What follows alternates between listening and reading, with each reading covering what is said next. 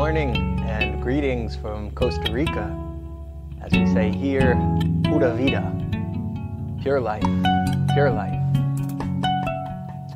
I want to speak with you today and share with you some of my experiences around the issues, the conflicts that come up between us as people, as family, as friends, and as medicine community as well, those walking a healing path. They say there is no detour from the path, and conflicts are certainly part of our path, and how to meet them in a way that's safe and a way that brings healing when possible. So as you listen, I welcome you to receive what resonates with you. I come in a spirit of sharing, and some of this may not be relevant. There's a teacher, Ajahn Chah of Jack Kornfield, from the Thai monastery monks. And he would say one thing to one person and say the opposite thing to somebody else. And he was questioned why you told this person to focus on themselves, you told the other person not to focus on themselves. This is a contradiction, it doesn't make sense. And he said, people are walking their path, and sometimes they're a little to the left. And so I tell them to go a little to the right. Sometimes they're a little to the right, and I tell them to go a little to the left. And so in the Buddhist traditions, they speak about skillful means, not a right and wrong, but to act skillfully. And so in this way, I share as a spiritual mentor for those I'm mentoring, and trying to tap in and to see where they are and what's helpful. And in a more open sharing like this, some of this might be helpful, some of this might be, oh, I'm already very much in this direction. And so if something is confusing or doesn't resonate, it's okay, that can pass. And maybe something else is a little more helpful. As you listen, I welcome you too to either watch this video or put it on headphones. I like to listen to things while I'm eating, while I'm cooking, while I'm cleaning. And it can be a really nice way to receive and sort of rest too. Okay, so talking about conflicts. Whew, a lot of times we don't like conflict. We get angry at conflict. I was in a ceremony recently with my teacher, Don Gino, and a conflict came up energetically with somebody. And the guidance came to me, wow, this person is literally bringing their hurt to you. And maybe they want you to feel their hurt. They want you to receive their hurt. Okay, not so helpful for me to receive your hurt. But isn't this how it is? But as they bring their hurt to you, it's also, maybe they're bringing it because there's a reflection, there's a mirroring, you resonate with that same hurt, maybe in a different way. Maybe there's a level of trust too. They bring their hurt to you. Maybe they love you. Maybe they feel safe with you. Maybe they respect you. And so as they bring their hurt to you, just like when we feel our hurt, when we feel our anger, our sadness, or in yoga, when we feel tension in a part of our body as we bend or twist, that's a place, that's an opportunity, that tension in the body. Here is an opportunity to release, to open. The anger that comes in meditation or in life, again, an opportunity, it's come, it's here. And so when somebody brings a conflict, or you experience a conflict more like it with somebody, it's an opportunity. Something is here that can be healed.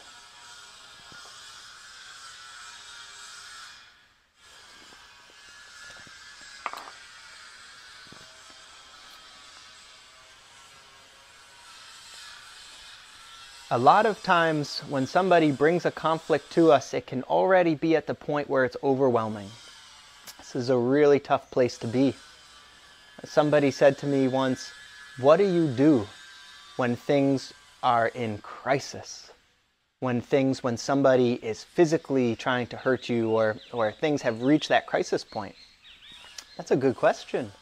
It's a good question. What occurred to me in that moment was the best time to treat something is before it gets overwhelming. And there's some different ways to do it. To try to be aware, using awareness, to see the conflict as it's coming. A lot of times, oh, it's not such a big conflict, I'll ignore it. It's okay, I'll ignore it. It's easier when it's not so big, when there's trust. When there's no longer trust, because the conflict has grown very large, at this point, it may not be such an easy time to work it out with that person. This might be a time more to bring in some of your good qualities like respect. So I'm going to start by speaking a little bit about respect. When somebody brings something to us, let's say it's a judgment. Let's say it's you're bad, or you're sick, or you're harmful. We can say that this is one of their demons, this judging. We can say that it's one of their protectors. But either way, it is a way for them to, protect themselves. It's a strategy, it's a method, it's a tool that they're using. Why are they doing that? What does that serve for them? If that harmful way that they have is the best way that they know to protect themselves, they may not be capable of a more loving way to protect themselves. And it serves them in a lot of ways. It creates karma, it creates more conflict. But also perhaps it allows them, look, when I judge somebody, I don't take in so much from them. I put up a wall. Perhaps I diminish them in my eyes. They take up less mental real estate. They can take up more if we get really attached, but it can take up less. This person, they're that. Okay. It's not so loving, it's not so respectful. But we can respect that strategy that they're using to protect themselves, create inner space for themselves. And maybe then that's part of their process. So when somebody comes at us with an attack, or a wall, or a coldness, or they avoid us, and these things can feel very hurtful, we can feel betrayed, we can feel, what about the love or the friendship, the relationship that feels damaged by this? We can also respect where they are and what they're capable of doing. And respect that their process, we don't know their process. So hard to see somebody's full process. That might be a really important step for them to take. Does not change the fact that it can be hurtful and harmful to us. So we focus on ourselves in that case. When there's not the trust, when things have gotten to an overwhelming place, we focus on ourselves. What does that mean? One of my original teacher for medicine, Maria, she would counsel me to breathe. So if I'm at the purge hole, and other people are purging and they're yelling, or someone comes over and to disturb, I breathe. I stay with myself. What's my process? What's my truth?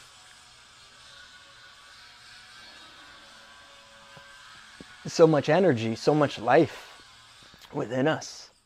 And joy, too. And joy is such a healing force. So we connect to ourselves. Sometimes we try to go out and meet the thing that's harmful to us, and that might be the best that we have. Meet it with a wall. Meet it with an attack, a judgment. Meet it in some kind of way. By focusing on ourselves, we can give ourselves what we need. Instead of parrying, we're healing. Perhaps, too, through the breath, we can lift ourselves up to a vibration that doesn't resonate on that conflict. We focus on ourselves. We give ourselves resource. We give ourselves joy. Perhaps laughter. Laughter is wonderful. Laughter helps diminish harshness. And if harshness is coming to us, it can be a compassionate laughter can come. We're all really trying, aren't we? We are really trying to heal, trying to protect, trying to make the world a better place, trying to get rid of what we see as wrong. Wow. Okay, and we do it in ways that hurt each other. Oh, I do that too. I'm trying. So laughter can be good, joy can be good. And connecting to what's called the qualities of awakening, or the divine qualities, or in Buddhism, the paramitas, the perfections. Connecting to things like gratitude. Thank you, thank you, thank you. Maybe not thank you to them in this moment. That may not be available. Thank you to the good things in my life. Celebrations. I celebrate good things in my life. Other paramitas, joy for others.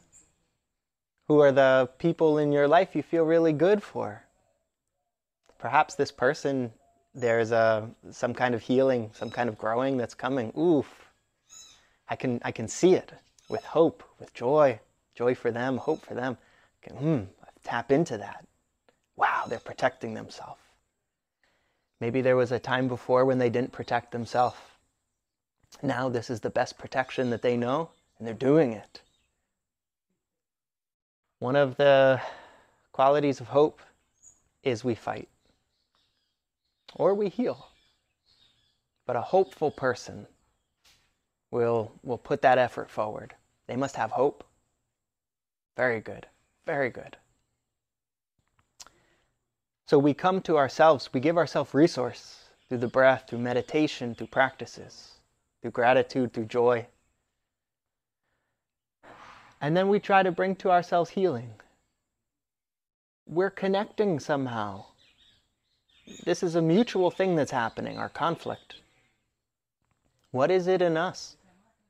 And here an easy way is to leave them aside for the moment and really feel, what is it for me? Oh, people diminish me. They don't appreciate me. And then I'm disempowered because they don't see, or they don't appreciate the good things that I've contributed, and I continue to contribute. Okay, that's something I've experienced. All right, now it's something I can work with. So what is this for me? What is my healing for this? For not being appreciated? And I tap into this. What is it for you?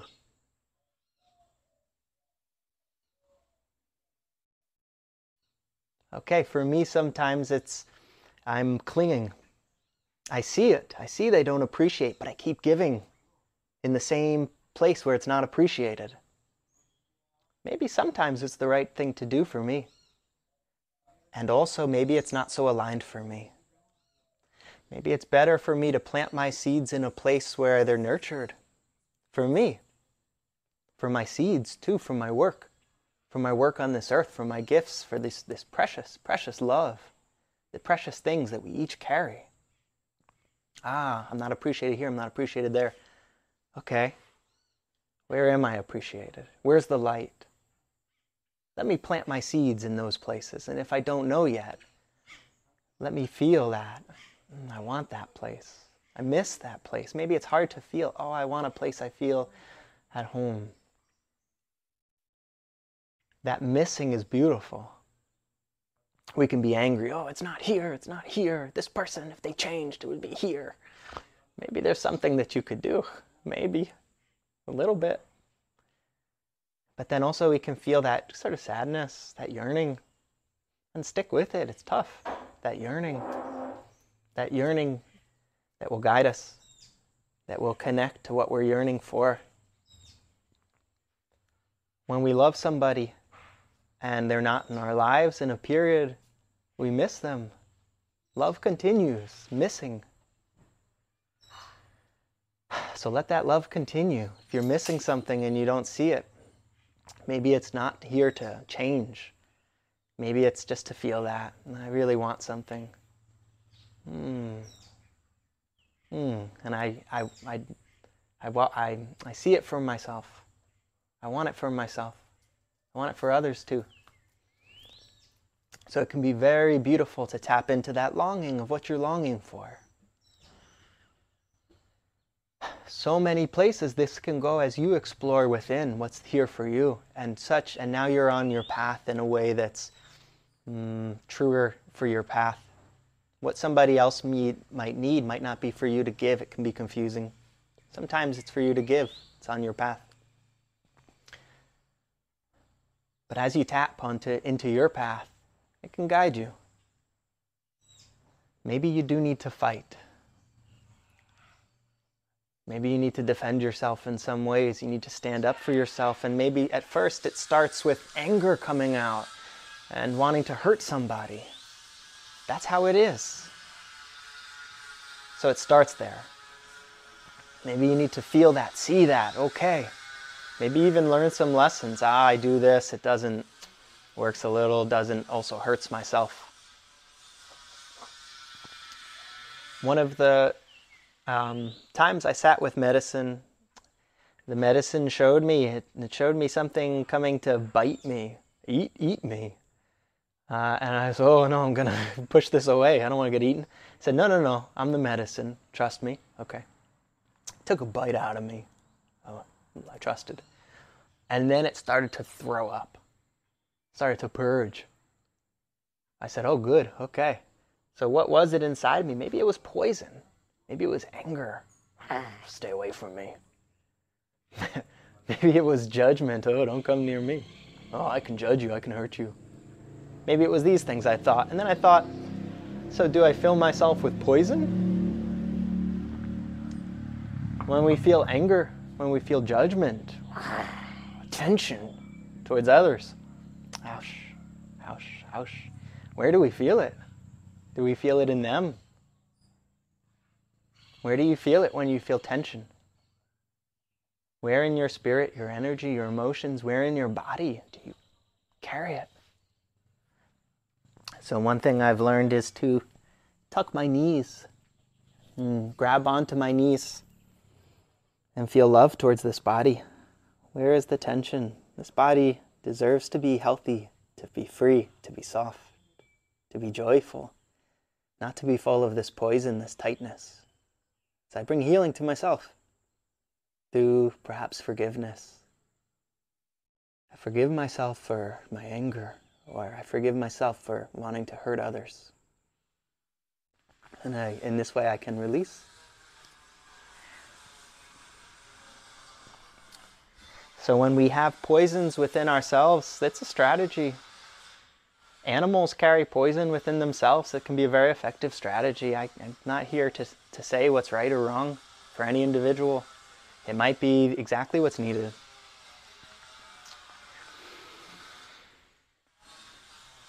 But there's other ways to live in this world in a good way. A lot of times we talk about trying to release the poisons, trying to release the hurt, trying to release the judgments. Okay, in this case, we're trying to release our protections, our skills, our strategies. There might be a lot of resistance inside. If I release this, what am I going to do? How do I protect myself? What if people come to bite me? They're not afraid of me. Maybe that was my protection. Make them afraid. How can I release that? So to just release can be part of a process, but often it can be confusing because we're telling ourselves not to use our protections, perhaps. A lot of times the way we release a certain energy is by finding something else. We find a new strategy, a new way to protect ourselves. We find new resources. So it's okay. It's okay to listen to our anger, listen to our judgments, see them. What are they doing? What are they saying? Can I meet this in a different way?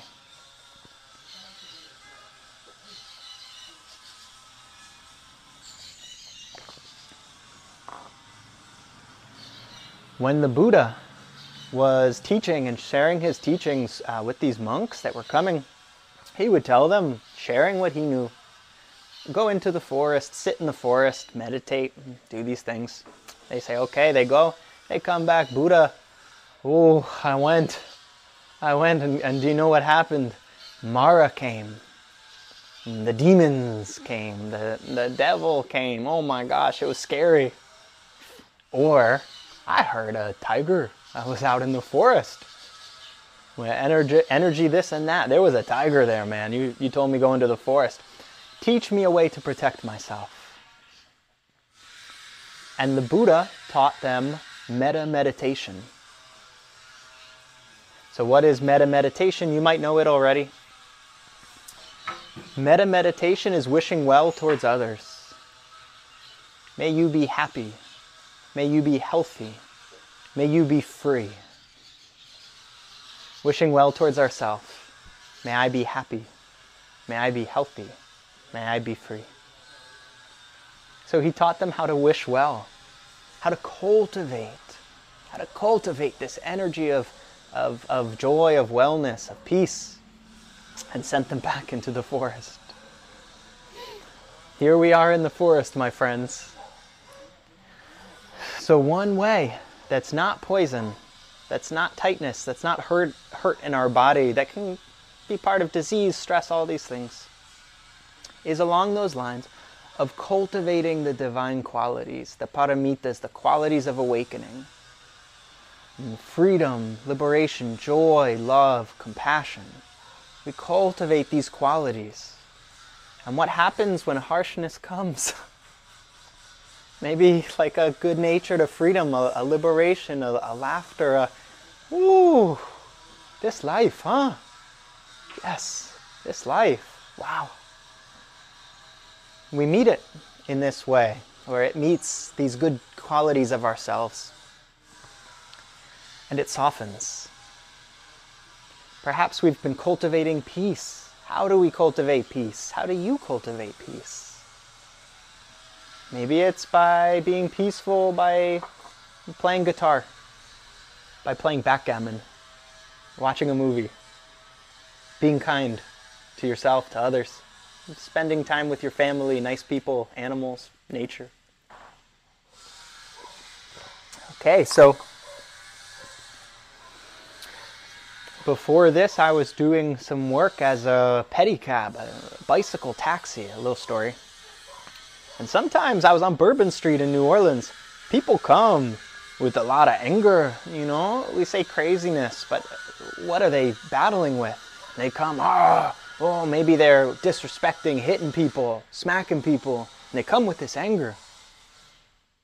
As they come with that energy, there's people and there's the energies that they carry. The person is the person. The energy they carry, they're taken with. They're not in control of. It's taken them. It's with them. They're bringing it to you in energy. An energy of anger, hatred. You deserve to be hurt. You deserve to be disrespected. Where did they hear that? Compassion. What is compassion?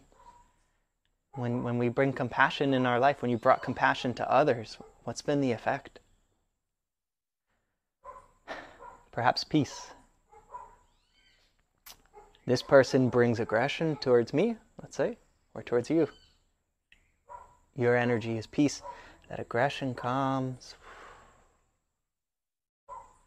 How much have you cultivated your peace? How tapped into that peace? That aggression comes. The peace can be stronger. And what happens to anger when peace comes? It softens. Protection. Protection, and then there's healing. So how does healing come? Again, I was with the medicine, and the medicine came and took this bite of me and it threw up. How does healing come? I thought, poison's not the only thing that makes people throw up. What else? Ayahuasca, medicines. And it makes it throw up through healing, not through hurting. So as I become medicine, as I cultivate, these are why practices are so good, right? Before the conflict, cultivating. If I see a lot of conflict coming, I can, there's all this conflict coming, that may not help. What's something else I can do? Ooh, I better really cultivate my joy. I better really cultivate my peace, my humor, my love. Get ready. Get ready, everybody. The more conflict you see, wow, in the world right now, get ready. What's the medicine? Cultivate it. Be medicine. Somebody comes to you, they take a bite out of you, they come at you, they come into your energy too. If your energy is well and cultivated, it can be healing, compassion, love. These things are so healing. Acceptance. You're bringing your hurt to me. I don't like that. I don't like it, but I see it's what's happening. Okay. Acceptance, important first part. What else? Where's it coming from? Awareness. Let yourself be aware. You don't need something to have mental real estate. That's thoughts, thinking, rumination.